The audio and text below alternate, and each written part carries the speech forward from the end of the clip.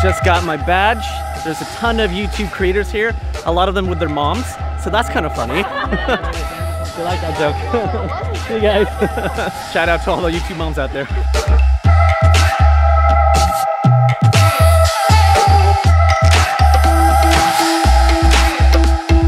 The reason I create is after being diagnosed with a health condition, I wanted to create videos to inspire and educate people about the benefits of incorporating healthy foods into their meals, and that healthy food doesn't have to taste bad.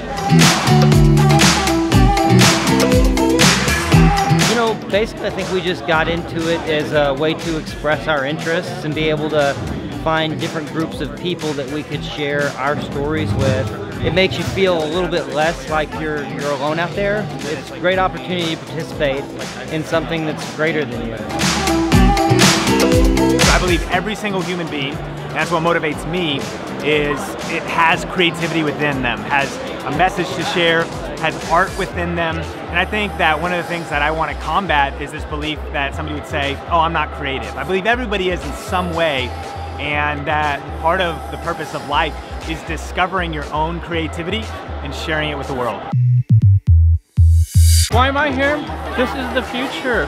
This is what the future of TV and everything's gonna be.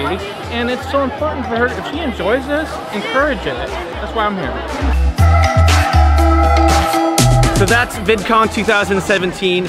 A bunch of people here. I know I made a little joke alluding to, you know, YouTubers here with their moms, but actually there's a lot of parents here, and I really commend that because there is so much support from, you know, the parents, and I think that's so important. Dad's a new dad, and so seeing this much support from the parents for these young filmmakers, young content creators is really inspiring. And so if you're a parent, you got a kid that's, you know, wants to do YouTube, encourage it and flourish it. Do things like this.